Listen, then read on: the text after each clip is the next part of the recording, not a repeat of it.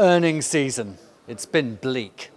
So if we look at the earnings season so far, in a few weeks in, more or less for S&P 500 companies, sales are down about 2.5% year over year. Earnings per share down about 4% year over year.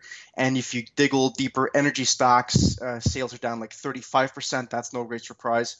Earnings per share something down like 70% year over year. I'm sorry.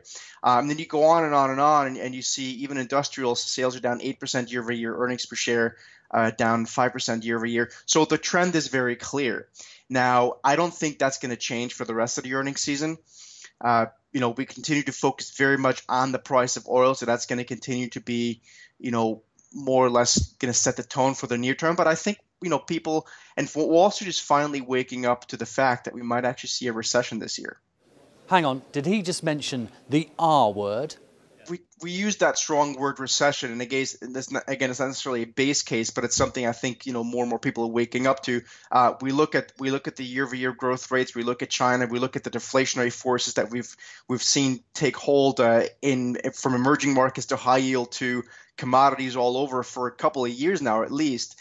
Then from a cyclical aspect, we're at least for the U.S. economy, we're a good 7 years into a cyclical expansion, and from that perspective, we are more or less overdue for maybe not an outright recession, but it doesn't really matter whether we call it a recession or not. If you see stocks drop 20-30%, and you see the sort of numbers I just mentioned from year-over-year growth from a corporate perspective, that's not exactly growth.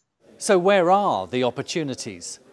So I'm expecting 2016 to be one of the great trading years for the past decade. And the reason I say that is because we are finally seeing volatile markets that are somewhat more calculated. I don't think we're going to see a 2008, 2009 chaos, although those may be my famous last words. But I think we're much more in a situation that is somewhat controlled.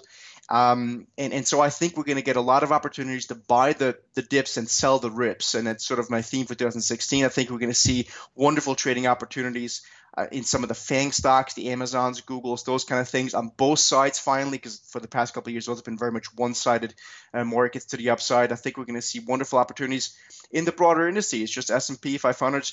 You buy the severe dip, and then you make sure you sell into the rally. So I'm very excited for 2016.